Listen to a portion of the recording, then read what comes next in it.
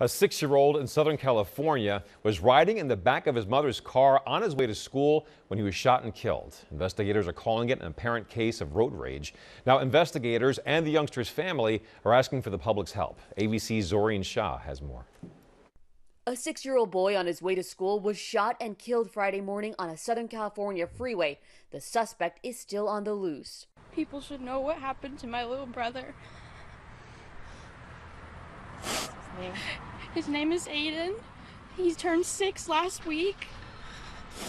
He was just on his way to school. Authorities say Aiden Leos was riding in a booster seat in the back of his mother's car when an apparent road rage incident escalated. The fatal shot went through the trunk. Someone pulled out a gun and shot my little brother in the stomach. And he said, "Mommy, my tummy hurts." So she went and she picked him up. And he was bleeding on her. Investigators believe the suspect was driving a white sedan.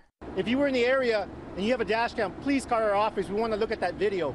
Police don't believe Friday's incident is related to a series of pellet or BB gun shootings along Southern California's highways. At least 80 shootings reported to California Highway Patrol since April, 8 on Thursday alone. We're looking for you, and we ask you to stop before somebody gets seriously injured. A memorial now growing on a nearby overpass to honor little Aiden, his family devastated by his senseless death. You have no idea what you took from us today. They are now asking for the public's help. Please help us find the people that did this to my little brother. Zoreen Shah, ABC News, Los Angeles.